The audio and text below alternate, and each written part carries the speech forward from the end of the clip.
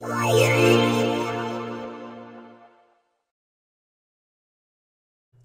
everyone, in this tutorial I'll be teaching you how to convert MTS and M2TS files to Final Cut Pro on Mac OS X using iSkysoft iMedia Converter Deluxe.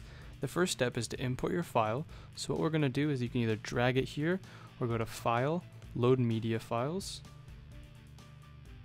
And in this case I have an MTS file I'm going to load.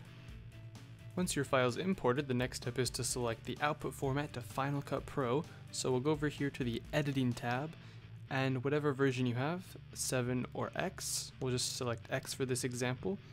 Then we'll select the output folder and click Convert.